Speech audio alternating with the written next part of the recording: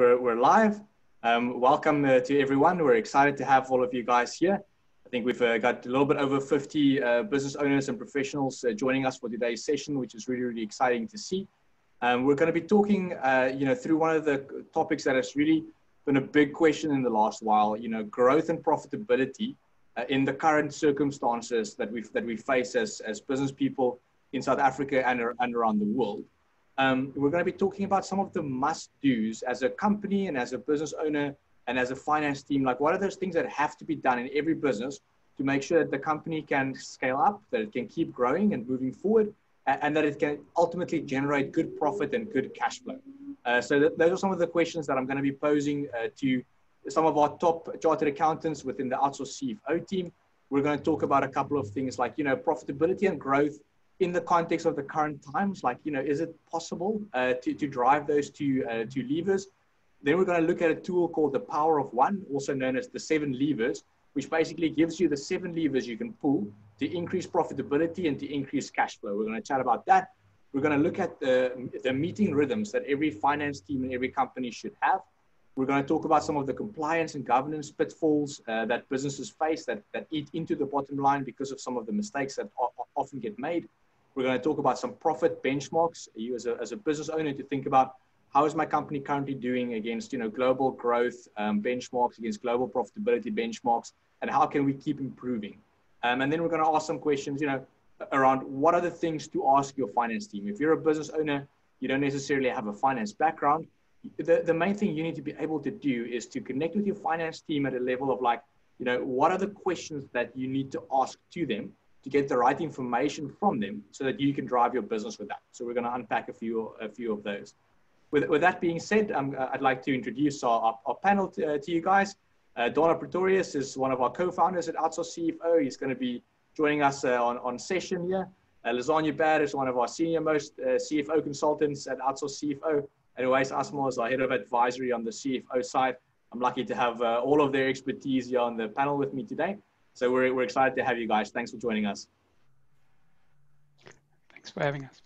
Brilliant, guys. So I hope your seatbelts are on for all the participants and that you guys are ready for what we're about to unpack here. We're just for, if anyone's joined a little bit late, we're talking, the must-dos to build a scalable, profitable company. What are those kind of key things that every business should be doing, that the business owner must think about and kind of transfer to their finance team, and that the finance team can then yield to the business owner to make sure that they're driving growth and they're driving profitability and they're meeting best practice. So maybe as a first opening question to the panel, guys, I just want to ask, is it even possible to drive growth and profitability in market circumstances like we faced with COVID in the last 4 or 5 months? Lazan, maybe I'll start with you. Oh, definitely. I think it definitely depends on the industry that you are in. But I definitely think it's possible. I've seen some companies that have seen great revenue growth during this time, specifically where they are placed and the services that they offer. And also others that are actually making more profits now than what they've made previously. Sure. That's mainly due to them being really very urgent, if I could use that word, with the way that they cut their cost. They did significant cost cutting very early on, a few months ago. And that obviously has an impact, which may not be quite sustainable, but is definitely possible. Great, I'd love to hear more about that. Uwais? Some people might say it can be quite difficult, but if you can show that you're adding value and you can provide additional value than you were before, and if you're showing better value than your competitors, then it is a time to make profits. Great. Donna, do you have anything to ask? You just open the floor to add to that. Sorry. I'm definitely an optimist, but I think not to overpromise and underdeliver to your stakeholders during this time. So it might be necessary for just to realign expectations for this year. But from a growth and a profit point of view, I can just add to what Lazan and Uwais has mentioned. Some industries that's an essential goods or services, they might see an actual increase or And I've even talked to some of my private equity network partners to see how some of their investees are flourishing that perhaps might be in the e-commerce space. So definitely some growth and profit during this time. But for, you know, ordinary businesses, growth might still be achievable. It's just might come with some aggressive cost cutting during this time. Thanks, guys. I think that kind of sets the scene for what we're about to talk through.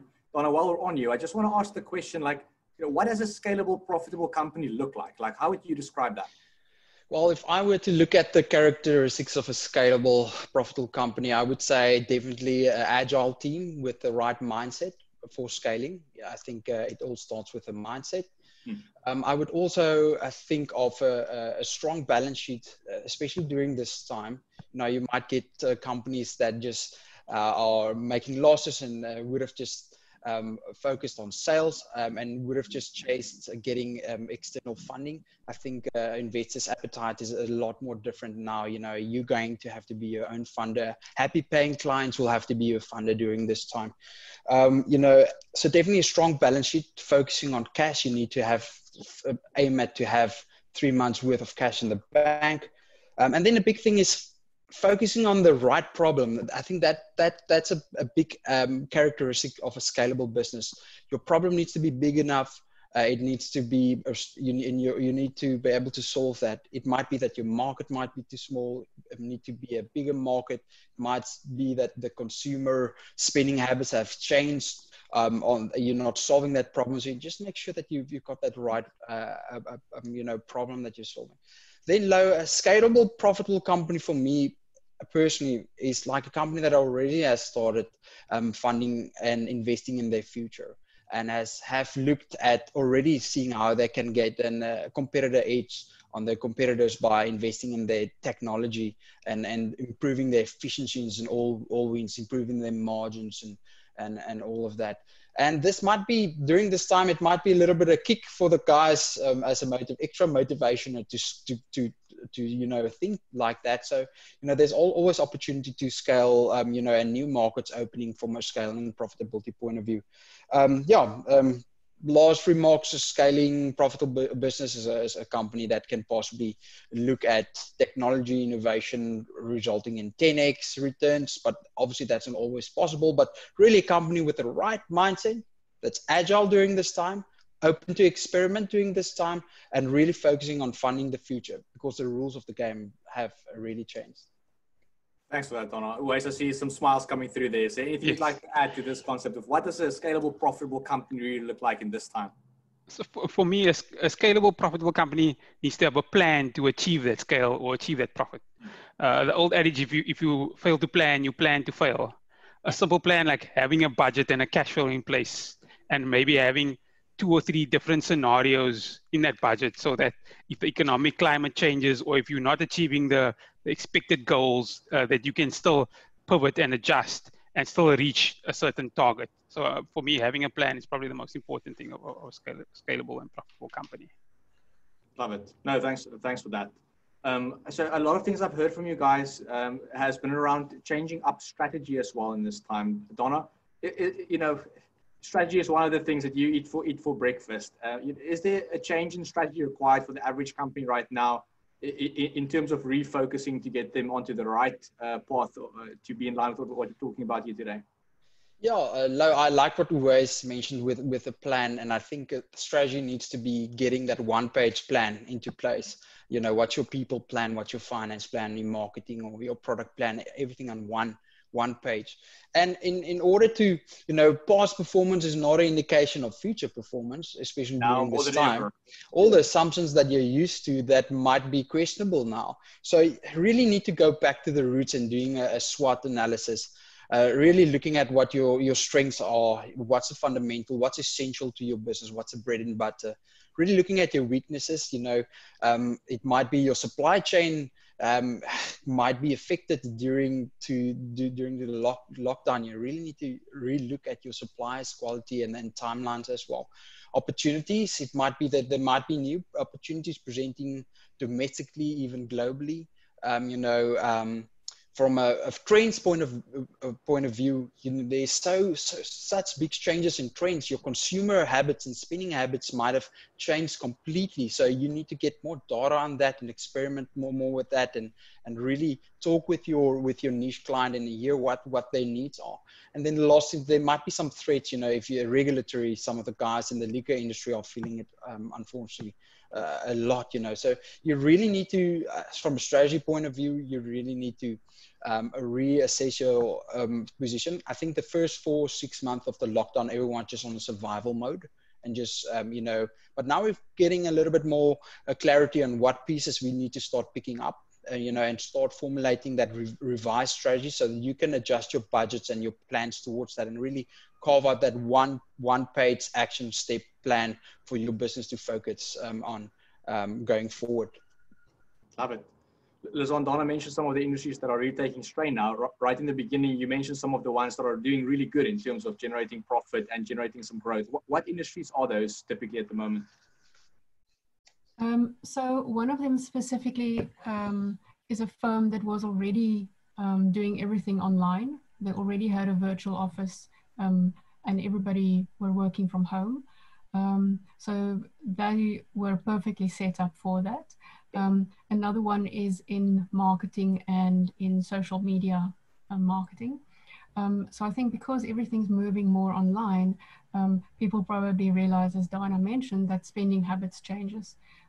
So, you know, a lot of people spend more time online, so they buy more online, they start living their lives more online, and people that want to market more online. So it was those two specifically that I was thinking about. Nice. Okay. Thanks for that. So one of the big tools that I want us to stand still on a little bit today is called the power of one and the 7 levers. So it basically comes down to this concept of 1% changes, kind of small incremental changes in cash flow and profitability that have a massive effect on the bottom line and the money in the bank at the end of the day.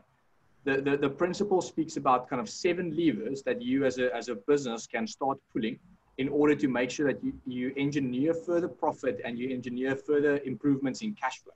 And we love this tool at Outsourced CFO.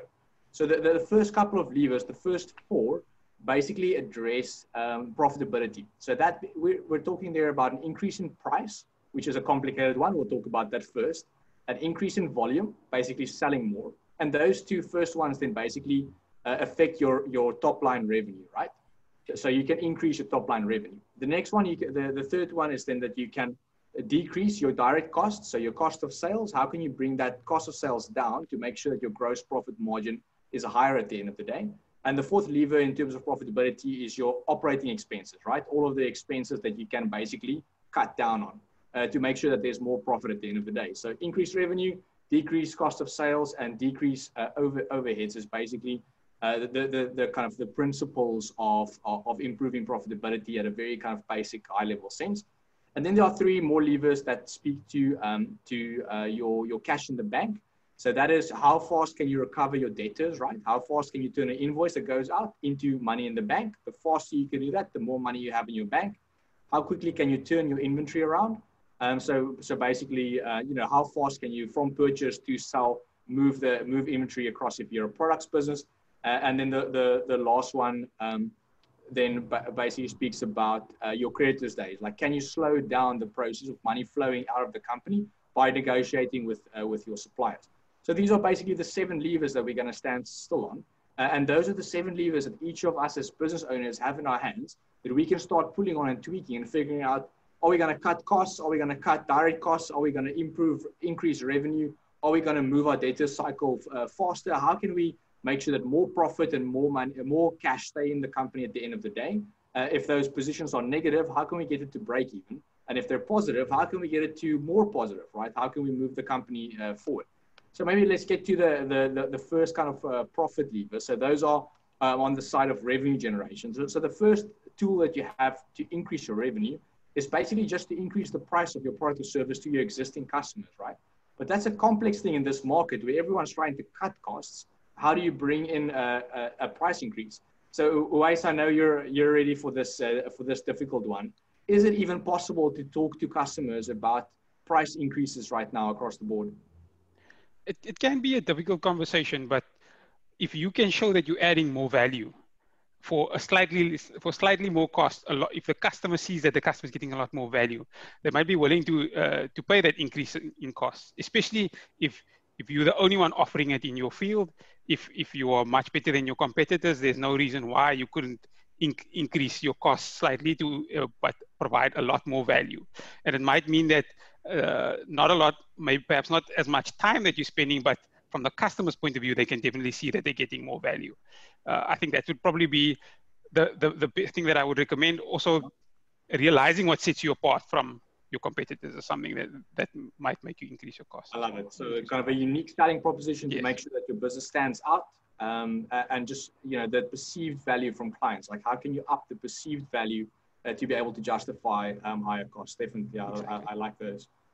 So the other thing that you can use to move your revenue up is to sell more, right? To increase the volume of products or services that you sell at the end of the day. So how does one go about, you know, increasing revenue in totality? How can one sell more? Who have I got on this? Donna. Yeah, no, very interesting one, and I think very applicable to all of us. So if you're in a product or services industry, if you're in a product industry with looking at the quantities of produce sold, and if we're in a services industry, it might be amount of billable hours or value added to clients. I think from a sales point of view, to almost implement a sales culture at your firm, typically you would have had you might have a sales department and sales reps, but to really like adopt a sales culture, it's not only the sales guys that needs to do sales during this time. Culture trumps strategy. So if you can build a culture of people, raving employees understanding your products and services, and that they are also keen to advocate your product or service, you know, I think that could also ramp up sales. Then just from a purely, let's say, from a bottleneck point of view, let's say you're in the consulting industry or so, there might be some inefficiencies in your team that prohibits them from having more excess time available for consulting or so, or going on focusing on business development. So a good way of, you know, in the consulting industries is almost relying on templates and tools and standard operating procedures to fast forward the value add, and making sure that the client experience more value with lesser amount of time focus on the mundane and non-value add area. So just bringing that automation. Then lastly, you know, if you are wanting to boost volume, and, you know, I'm not a sales specialist, but really just focusing on your sales function, you know, making sure that leads don't fall through the crack, you know, the basics, you know, and you know, repeat business and maintaining existing clients with superb customer experience, you know, because it's quite expensive to chase new clients. The client acquisition of new clients is very expensive. So just to maintain your existing quantities, you know, that during this time might be your main focus, you know, and so, yeah, absolutely. So that's just one way of a few thoughts on the matter, though. Yeah, preserve existing revenue and find a couple of avenues to make sure that you can either prove more value to ask a higher price for it, or figure out ways in which to be able to sell more through best practice principles. I like it. Shall we get into the cost cutting side of things, guys? So the next lever after increasing, if we can't increase revenue more, or if we've already increased revenue, then we need to see how can we bring direct costs down while still delivering. Lazan, can I ask you for a couple of ideas in terms of how does one cut direct costs of delivering a product or service? Yeah, I think what's important here, Lo, is to really go back to basics and look at the smallest component of the product that you deliver, or that makes up that product or the service that you deliver, and to identify the different savings that you can make. One of the things one can do is maybe to review your product features and see, is it possible to actually leave that feature out? Does it really add a specific value, or a value that your customer wants? Both Dana and Uwais mentioned value add. I read this great book recently called Ask by Ryan Levesque. And he said, we're so afraid to go to our clients and simply ask what they want. But it's the easiest thing to do. We can do surveys, you know, in whatever way. So simply ask your clients what they want. Maybe there's a specific feature in your product that's not that important to them. The flip side of that, of course, is that if your client asks for something specific, now may not necessarily be the time to spend a lot of money on research and development, and not try to bend backwards for your clients. Something else that you can do is to see what's right for your business versus do you need to buy in bulk and save money that way and get a discount on your products, or do you need to implement something like just in time, where you really just get products in or your raw materials in as you produce. I think on the labor side, unfortunately, you know, the first thing that comes to mind is, of course, to cut your staff numbers. I know very early on in the lockdown period, one of my clients mentioned to me, it feels like she's overreacting because she was very aggressive with her staff numbers that she cut. Now she's looking back, and it wasn't an easy process, but she's very happy that she did that. Something else to do is to have a look at automation. That may, of course, require some CapEx in the beginning, but CapEx layout, but it can save time or money over time. Consider putting some of your staff on short time. I think if somebody has a choice, they'll rather get 80 or 60% of their salary than no salary. It's maybe also a good time to review staff's KPIs and just to review the process that you use to manage your workforce. Sure. There's a lot of golden nuggets in there. Thank you, Lazan. I think that's really nice and comprehensive, and a lot of things to think about. So yeah, we want to be able to, you know, still render the quality product or service that we are, you know, known for in the market as a business. But you want to see how can you, you know, make the actual cost per unit, you know, kind of way more in your favor.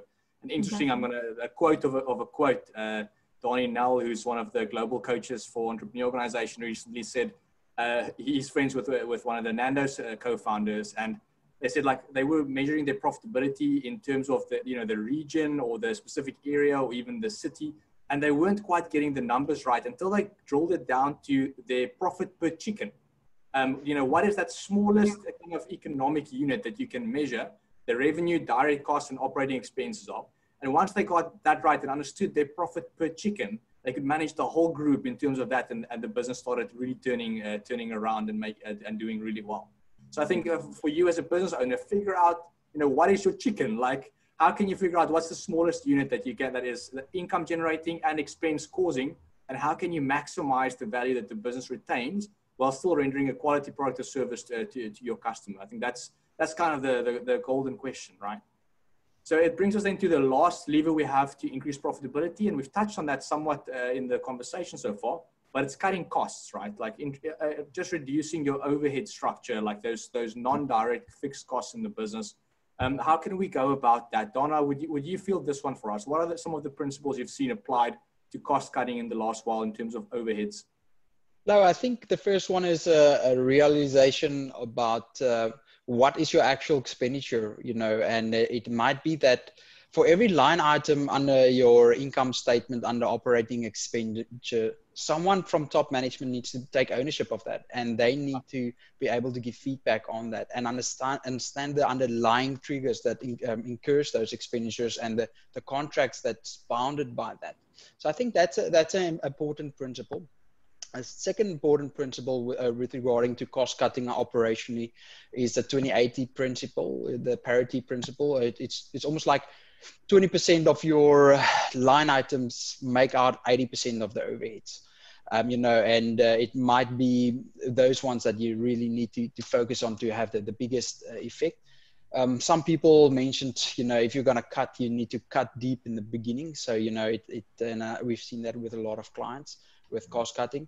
But the thing about overheads, and those of you that are a little bit renowned with cost management, you know, and have some exposure in that, what you want to achieve with overheads as well is to really understand what triggers the overheads and see to what extent can you make overheads a variable cost or indirect cost as well. So where you have flexibility in changing the way how staff works from an overhead and putting some commission targets in place, making that overheads variable variables that could work, or it might be that you are reliant on some sort of independent contractors with flexible time coming in, or negotiating cost with your suppliers, or asking for discounts, and and all of that. All of that could be ways of how you can really look at overheads. But in the short, like Luzanne has said previously as well, you really need to ask yourself, what is essential for your business to survive now, right now, and what's nice to have where you can live without, and just really making those calls. And it might be changing, stopping staff credit cards for staff welfare, or those kind of stuff. But really, and every line item needs to be investigated during this time, and someone needs to take responsibility for each line item. Yeah, that's such a good principle, Don. I remember sitting with a client when the crisis hit and their revenue was going to be severely impacted, and we went through every single line item on the income statement. We said, like, can we cut this completely? Can we cut it partially? Or do we absolutely need it? And if we're cutting it partially, who's going to drive that conversation? And if we're cutting it completely, who's going to give notice to the supplier? And kind of like just going through the whole income statement like that. I think if your business is in crisis at the moment, it's definitely something to apply. And even if the company is doing well, it's quite a good exercise every now and then to just see, like, which of the things you're incurring expenses on actually really add value. That same entrepreneur said we realized we actually had 2 CRM systems that we're paying for. We were using bits of the one and bits of the other one, and we were just paying for both, and it didn't really matter. But now that it's, the belt's a bit tighter, now you can't afford to make those kinds of mistakes. You really need to be pedantic about the detail in there. Guys, I think that's a lot of really good golden nuggets from so many companies that we've collectively worked on over the years, in terms of driving a top line up and driving expenses down and figuring out how to maximize the bottom line profit. But then we also need to make sure that we turn profit into cash. So I want to get into the last 3 levers that are specifically around cash. And the first one is on debtors days. How can we recover our debtors faster? The shorter your debtors cycle, the more money is in the bank for the company faster, and the less cash you need to run your operation. Uwais, what are your best tips in terms of turning your debtors around quickly? Oh, if your company is really in a cash pinch, consider offering early settlement terms, maybe 5% reduction in price if you get paid in 5 days as opposed to the normal 30 days, or invoice discounting. But that's really if you're really in a cash crunch. If we're talking to the businesses that are scaling and profitable, I think it's very important to agree payment terms in some sort of service level agreement. It surprises me so many businesses that come along where they don't have any agreements with their customers, and I can't understand why. Obviously, the best debtors day cycle is upfront payment, either fully upfront or 50% upfront and 50% on completion. The best debtors days is no debtors, but also if there was a way to automate the process, for example, through debit orders. Customers sometimes forget, or they've got other things on their mind. The less friction, the better in terms of bringing that sort of money in. And tools like Xero also allow for automated invoice reminders and automated statements that go out days before payment is due, just to remind the customer to pay, instead of having someone having to physically go and call them to pay the outstanding amounts. I think that's what I definitely recommend. Perfect. No, I mean, I think just starting with basics, right? Just getting your invoices out on time, making sure all the invoices go out, making sure there's automated follow-ups with the guys. You're just starting with basics, and then then turning up the heat in terms of getting those data in as fast as you can. Thanks, Uwais. I really like that. So for inventory companies, there's another layer of complexity here in the 6 lever here, which is basically to reduce inventory days. What we mean by that is that's your inventory days measures how many days does the average unit of inventory sit at the company on its books before it gets sold, because that's the time you need to carry the cash that you've spent on that unit, right? So we want to kind of, like, as soon as our inventory comes in, we want to get it out the door preferably, and we would like to actually pay for it only after we've sold it. That's the kind of ideal structure. But just in terms of getting product out the door, I think I'll throw this one to Donna. Yeah, low inventory. If you're an inventory business, your inventory days will make or break your business. It will either put pressure on your cash flow, or you're going to sit with obsolete, redundant stock that you're struggling to sell. So a typical benchmark for inventory days is, let's say, 30 inventory days is typically a good indication that you're maintaining and managing your inventory very well. If anything like 90 inventory days might be that, shucks, you might not necessarily be your inventory, you have inventory for like 3 months before you actually turn it into sales. So those are typically some of the considerations. So you really want to reduce your inventory days. It has a massive impact on your working capital, especially if you're working with a lot of inventory. So my considerations here is, obviously I understand the founder's risk or the business owner risk. You don't want to be in a scenario where you have negative stock quantities and you might lose a key client. So I understand that as well. But you also don't want to be in a position where you have a lot of stock and it costs a lot of money to store that inventory. You run the risk of having slow moving inventory, or the markets change and then you have inventory that doesn't sell well. So really, if you want to reduce your inventory days, you will have to invest in your inventory management system. So for instance, we have a client that we've implemented Unleased for, and that integrates with Xero. Before that, they had a periodic stock system, which basically meant they didn't track each stock item as it was bought and sold. They basically just do quarterly stock counts, and which resulted in quarterly stock write-offs. They didn't have an idea how their inventory was moving. By implementing a perpetual stock system, fancy word, but basically what it means is tracking each stock item from initial purchase order to actual delivery to when you actually sell that item. They had a better grasp on that individual item's gross profit margin, and that really helped the guys to understand which is the money makers, the slow movers, really helping their decisions on how they should forecast and do their purchase orders. So by understanding the trends and the consumer buy a market and how the consumers spend, which products to focus on and which purchase orders to increase and to reduce. You don't want to have purchase orders for stock items that's just going to sit in your warehouse and not going to sell it, because that will just ramp up your inventory days. So I think it's essential in order to reduce your inventory days low, you need to have the right system in place, very accurate inventory forecasting, a very good understanding of what the demand in the market is. And now with COVID-19, it's very challenging because there's so much uncertainty. So you really need to be creative. And I've seen some creative business models from the likes of moving to consignment stock, where it's not really your stock and the risk of the stock is on someone else, to even, for instance, drop shipping, where people buy from you, but someone else owns the stock, and you just put your label on it and they'll do the delivery for it, and your inventory days is basically zero. Some very creative ways and so, but it really challenges us to thinking of how to reduce inventory days. But in short, a great system. If you can measure it, you can improve it and track it, and to really just understanding your inventory and on a new level. Sure. My mental notepad is going to catch fire. I'm sure some of the webinar participants are also making notes on this one. Thank you, Donna. That's really good. Our last lever would then be, negotiating with suppliers on payment terms. Like, how can we increase the creditors' days, the amount of time between when we receive a product or service and when we actually have to pay for it?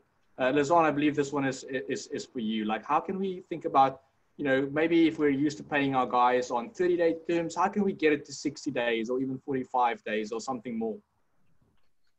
Yeah, I guess the good news is that this is the perfect time to negotiate. Yeah. I think the bad news is that it goes both ways. So your customers may require negotiated terms with you as well. For me, relationships are key. I guess hopefully by now you already have a good relationship with your suppliers. And I think it's important to, when you have those negotiations, to be honest, to be reasonable, come to some kind of agreement that is hopefully beneficial for both parties. Make sure that you speak to the right person who's actually the decision maker. and come up with, you know, a few plans and a few suggestions to maybe not go from 30 to 60 days and then maybe a plan B to 45 days, etc. But yeah, for me, the most important is to be honest and open and reasonable in the negotiations. Okay, thank you. No, that's perfect, guys. So, sure, I think we've covered a lot of bases. I think there's about 100 bullet points noted down here, most likely, in terms of how can we increase profitability and maximize cash in the process of running our company. It's it's very valuable to use the 7-lever tool approach to to running the company under crisis conditions like we've got at the moment. It's also very useful to do it under normal circumstances. So regardless of where your company finds itself right now, I think there's something to be made in terms of better bottom line profitability and better cash flow using something like this approach. The next line of questioning, there's a couple of key elements that I think business owners need to be aware of in terms of scaling up their companies and making sure that they understand the key metrics that drive cash flow and profitability. And a lot of that's kind of it originates from asking the right questions to your finance team, like whether you've got an external accountant or an in-house CFO, an accountant or finance team or whatever that case is. The business owner ultimately needs to take the responsibility in terms of driving those core questions in the company of like, how are we doing right now and how can we do better in future? And one of those things for me really is meeting rhythms to make sure that the finance team, whether you're a small business with one kind of outsourced part-time accountant or a massive company with a 20-man finance team, you need to make sure that there's good rhythms in terms of running the company finance and numbers. So I'd be curious, guys, if I were to put this to the panel, like what are some of the ideal meeting rhythms that we'd like a financial team to have? If we were to start in kind of like just a small company, like a handful of staff, one finance person, a simple-ish business, Uwais, what would you say does a team like that need to report on? I would say for a small business, I'd recommend a minimum every month, at least, to reviewing your management accounts, especially if you bill clients every month. So it would cover one cycle of invoicing. Then you can at least review that cycle. Also, if you, for example, sometimes it happens where you might miss a supplier invoice, or if you must, you'll pick it up very quickly on a 1 monthly review of your management accounts. But if you only review it after 3 months, if you missed a supplier invoice for the last 3 months, that's a relationship that might be destroyed in that time. So 1 month you can sort of get away with and you can pick it up and resolve it. 3 months is a bit dangerous. So 1 month from a rhythm point of view, I think is best at the minimum. Donna, do you have anything to add to that? Yeah, I like what Uwais has mentioned. If you're a smaller team as a founder, you might be the person doing the work, doing the invoicing, doing the recovery, as well as you have to put your director hat on and looking at the financials from stakeholder point of view. Something to be on the lookout for is just creeping debtors, long outstanding debtors, and sometimes that might be an outlier where you will have to, on a weekly basis, look into your debtors and long outstanding debt to follow up on that. That one, if too much time goes by, then you could run into some challenges.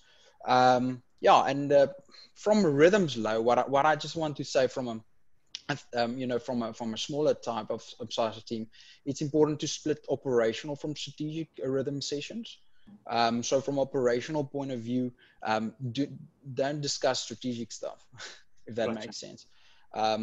Focus on the operational running of the business, and then from a strategic point of view, even from a monthly to a quarterly basis, to put some dedicated time aside for looking at what your goals for the next quarter, and really pushing yourself to achieving those. Just some thoughts on that, Lo. Thanks, Donna. Lizanne, you've then worked in the reporting departments of much bigger companies. Like if we're talking 20 or 50 or 100 or even a couple of 100 people in a business and a big finance team, like if you're a business owner in that scenario, like what are the additional things that you would want to ask in terms of meeting rhythms and reporting? Yeah, no, I think traditionally meeting rhythms were probably monthly or even quarterly, depending on how many levels of management you have in the hierarchy. I think we don't have that luxury anymore because of the time that we're in, we really have to move fast, and business owners are required to make quick decisions. Yeah. And in order to make those decisions, they need information on a very regular basis. So I would even go as far to say to push some of those finance meetings, even in bigger organizations, to weekly. Definitely reviewing your cash flow on a weekly basis, definitely keeping an eye on outstanding debtors and on revenue targets, etc. Overall management accounts you can probably still do on a monthly basis, but those things definitely weekly. Luckily, on the one side where we don't have the luxury of waiting for 2 weeks to present management accounts, we have the luxury of amazing packages like Xero and Spotlight and other cloud accounting packages where we can literally have those things ready within a few hours because everything's automated and everything's feed through, for instance, live bank feeds, etc. Thanks for that, Suzanne. Guys, the next one I want to cover is around pitfalls and common mistakes that often get made.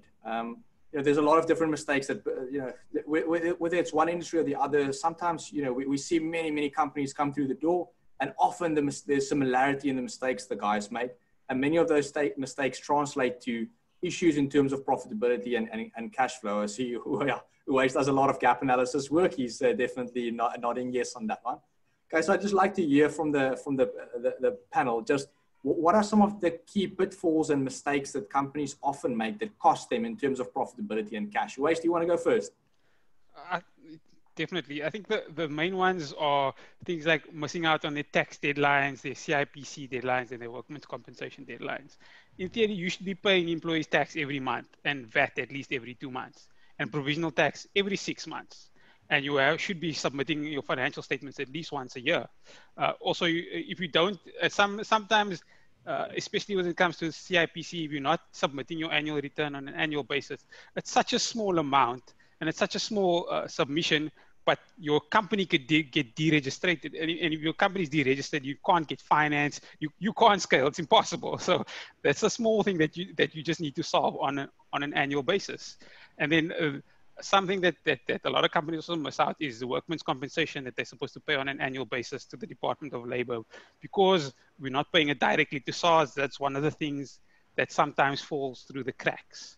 And also, for example, having an annual AGM and a directors meeting, for example, just to approve your financial statements. If you're a scaling company and you want to bring an investor on board, they're going to look for certain things that show that they can take you seriously, that you're not a mom and pop shop, that you're a company that can be invested in.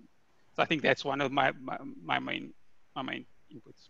Appreciate it. Basics on tax and compliance sounds like it. Don't pay SARS more than you need to. Lizanne, what are some of the basic mistakes you often see? I think, on the corporate governance side, what happens many times in SMEs is that the people who are responsible for the governance is many times the one and the same person.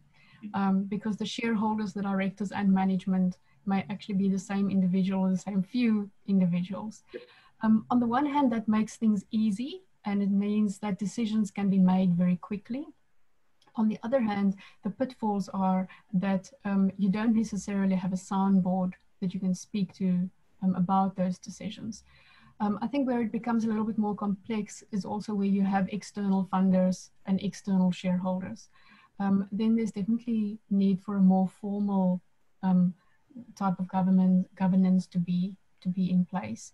I think for me, the basic things that are required are probably a decision approval framework, so that it's clear, who's responsible for what decisions to be made. Having regular board meetings, and also keep minutes of those board meetings, because many times, especially in small companies, a board meeting may be very informal, and there may be no notes or minutes of it afterwards. And definitely during this time, to have some kind of risk management matrix in place that can assist you to identify risks, and also how to act on those. I mean, I would expect if you do have a risk matrix, a world pandemic would now be on every single of those matrices. Yes. And it may not have featured at all 4 months ago. Yep. Yeah, so I think for me, those are the main things. Thanks, Azanga. That approval process sticks with me because I know two entrepreneurs who've lost R1 million in the last year because someone has prompted someone in their accounts team to pay R1 million over to a Nigerian account, which was done without the proper process being followed and money being transferred out and evaporating, and that's cash flow and profitability down the toilet for quite a bit. Sorry, Donna, go for it. Yeah, I just want to add to that. Remember, people are irrational, especially during this time.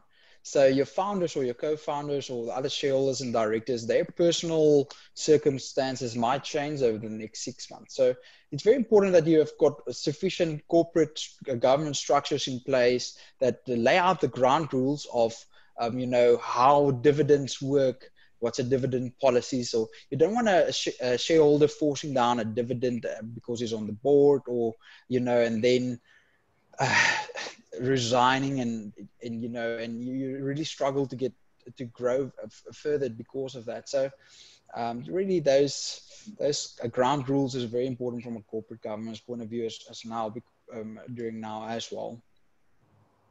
Thanks, guys.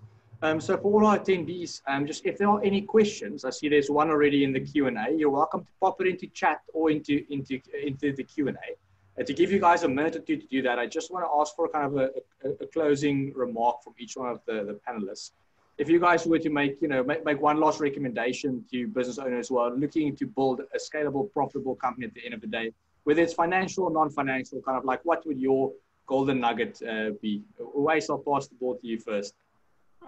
I guess if you're trying to scale your business, now is not the time to be penny shy and pound foolish. Yes, I can understand if you're cost cutting and you're trying to make the business survive, then you need to cut costs. But if you're trying to scale, now's the time to invest in your business.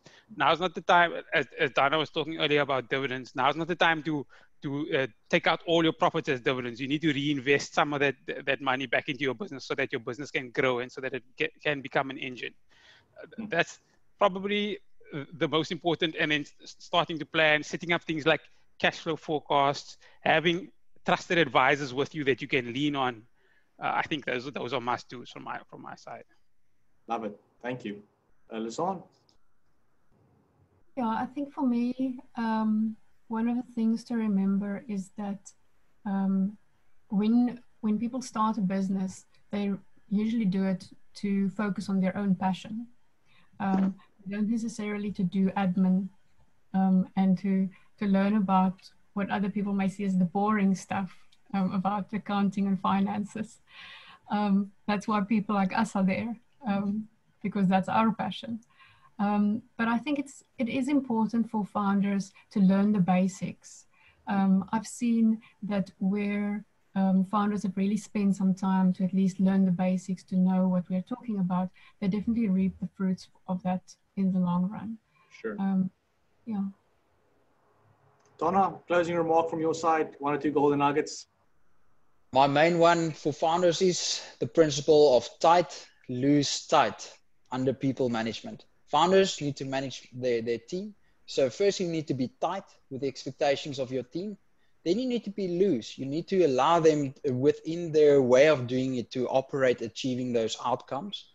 And then you need to be tight again. You need to follow up, keep them accountable for what the outcomes you have put initially out there.